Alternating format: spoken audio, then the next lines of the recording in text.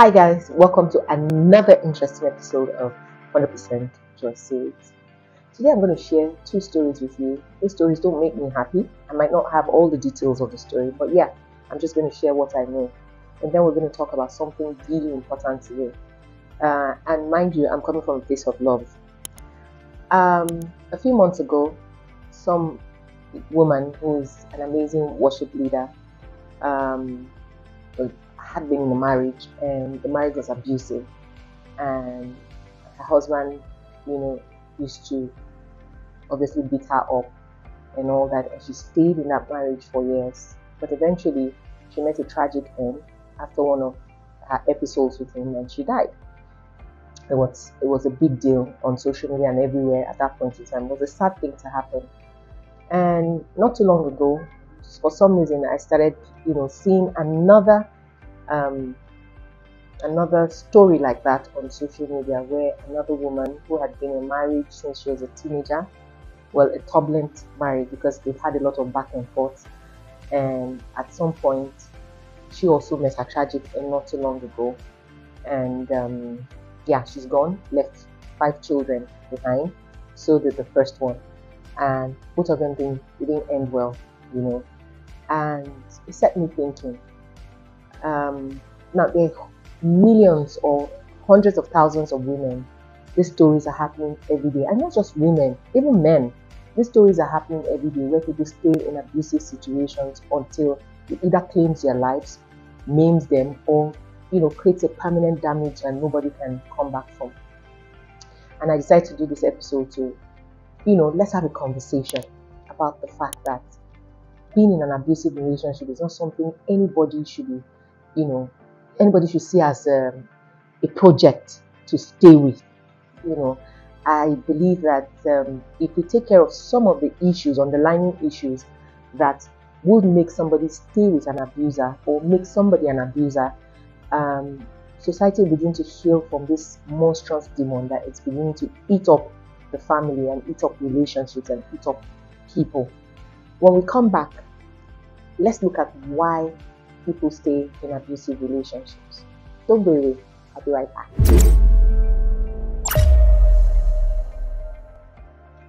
Hi, welcome back. Now, before we continue, if you haven't subscribed to this channel, now hit the subscribe button and click on the notification so that you know whenever there's a new episode. And I'd love to hear from you, your comments, what you think, what you want to hear about, and I'm more than willing to share my opinion with you at any point in time. So now, that done, why do people stay in abusive relationships? Because we always see the red flags, but we stay there. Now, I have been in an abusive relationship.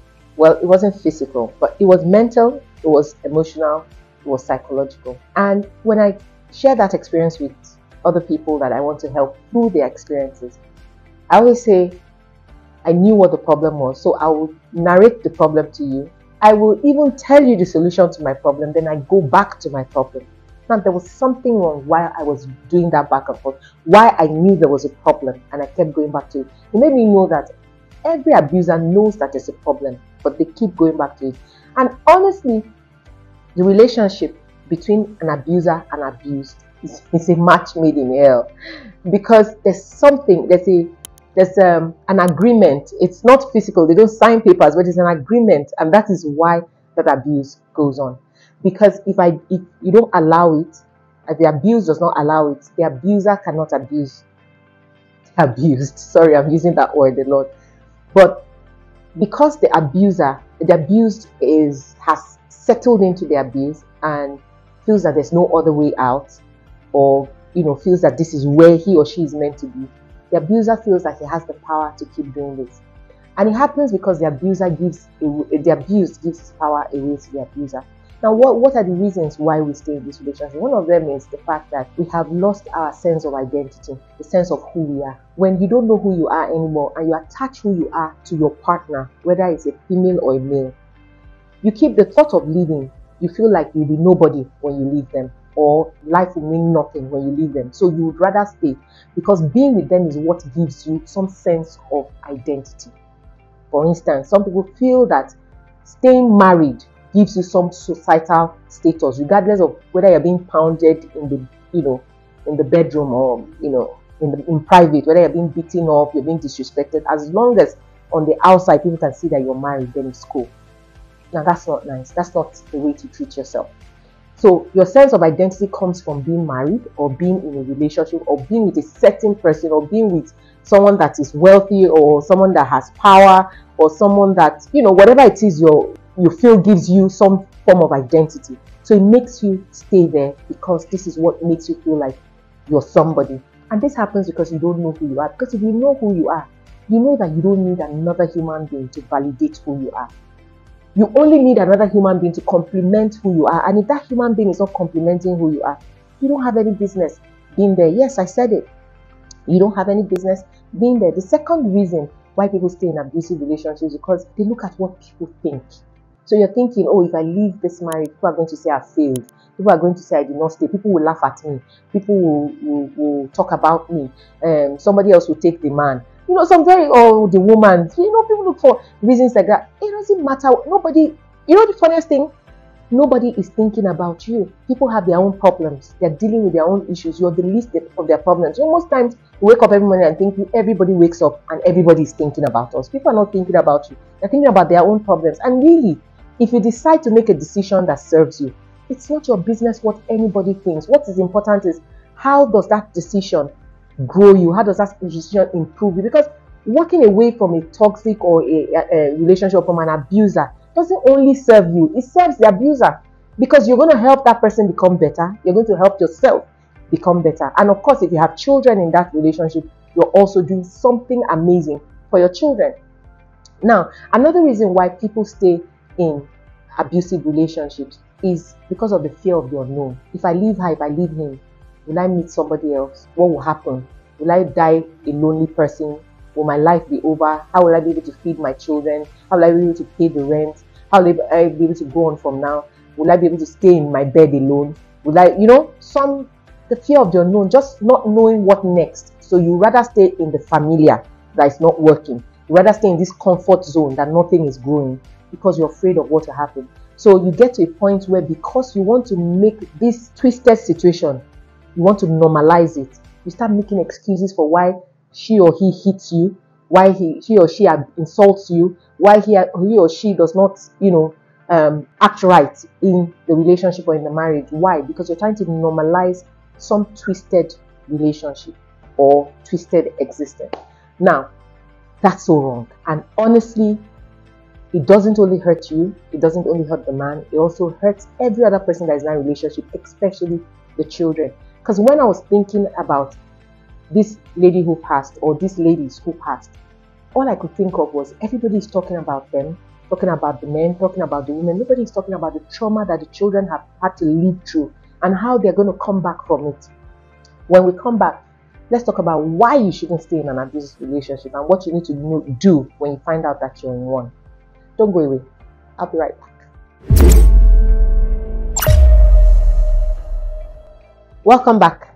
So, why do you need to walk out of an abusive relationship? First, it's for you. The truth is, there's nothing good grows in a place where there's so much negativity. You can't function, you can't think, you can't create, you can't be productive. Because at every point in time, your emotions are always sabotaged. You're happy, you're sad, you're afraid, you're scared, you're uncertain. Nothing good comes out of it. It means that it sabotages your own life. Being in an abusive relationship sabotages your own life. There's no growth, there's no productivity, there's nothing good happens around you. And if it sabotages your life, it means that at some point it will sabotage your health. It will sabotage your happiness. So it's one reason why you should walk out of an abusive relationship. When I was in one, I was never happy. And it was the most unproductive time in my life because I couldn't even think straight. So if you can't think straight, how can you even produce anything? And then I used to cry a lot. I'm sure I cried then than I cried as a baby. My mom hears this now, she'll be so sad. Anyway, another reason why you should leave an abusive relationship is for the sake of your partner or the abuser. Because really, your abuser is not a bad person. He's just going through a chaotic time in his or her life. It doesn't make them bad people. They just don't know how to make better choices or better decisions.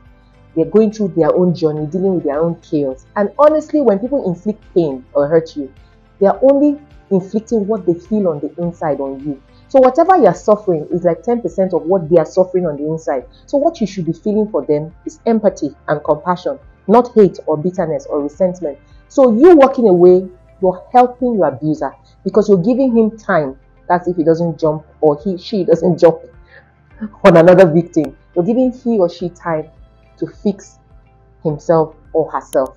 Because sometimes breaking out of that circle sometimes brings some form of realization, even if it's for 24 or 48 hours, to each person in a relationship to actually reflect consciously or unconsciously, oh, what happened here? Oh, this person was able to leave me. That shock makes you begin to realize a few things. So walking away, you're also helping your abuser to grow out of being an abuser. But as long as he's enabled or she is enabled, it's not going to end. It's just going to be a circle that's going to continue. And trust me, like I said, if there are children in the mix, you're going to pass on this character or behavioral pattern to them, because you're going to find that either the girls or the boys become abusers and either one becomes the abused, taking the abuse. Oh, my dad or my mom was taking it, so maybe it's okay, it's cool to take it. Or my mom or my dad was, beating the other, so maybe it's okay to do that. Because children look up to us for, guidance. Now, the third reason you should leave is if you have children in that relationship, that's the reason you should leave, because you're not helping the kids. I know that we're in a society where it's believed that, oh, because of the children, stay together and all that, but you're destroying these children psychologically, emotionally, and mentally. Most of the abusers we have now came out of abusive families that stayed together because that's what society expected. And this is the result of the trauma that they had gone through as children. If you look at it, check the history of most abusers were also either victims of abuse or stayed in a family where abuse went on, and that is how they became who they are. So they are a product of the environment that they grew up in. So it's important that you break that circle by removing your children from that situation. Now that's love. Trust me, love is not staying. Love is doing the right thing for everyone involved in it, every party involved in that relationship that it's not working. So for the sake of their own future, so they don't have to live through what you have lived through or what either of you have lived through, then you're going to have to remove them from that situation and take them through proper guidance and counseling to get them through whatever trauma they have been through, for them to be able to find themselves. Like I said, when I told those two stories in the beginning, the only thing that kept ringing in my head each time I heard any of those stories is nobody is talking about the children. Everybody is talking about the victim or the partner, but nobody is talking about how are the children going to come back from this? Who is going to help them through their trauma? How are they going to be rehabilitated? Because they've gone through a lot and they're not talking. And the funniest thing is that mental or emotional or psychological trauma or damage is the worst kind, because you can't see it. I mean, somebody's beaten, you can see the scars, but you can't see it. And sometimes these kids don't talk about it, so you don't even know that they're dealing with it until they grow up and become somebody else. Looking at how working out a relationship helps you, helps your partner, helps your children, if you have children in the mix, helps your health, helps your future. I believe that if you really love your partner, your children, you're really concerned about your future, their future, you're concerned about your life, your health, their health, you'll do the right thing and walk out of a relationship that's abusive. Because in the end, there's no shame in starting all over. Trust me, in the end, you will thank yourself for it. Now, if you're watching this right now and you're going through any form of abuse, and this resonates with you, I'm sending you a hug and I'm sending you love. You're not alone and it's not easy. I have been through it. I know how tough it is. It's not just easy to get up and go. But honestly, if you are in this situation, find some help.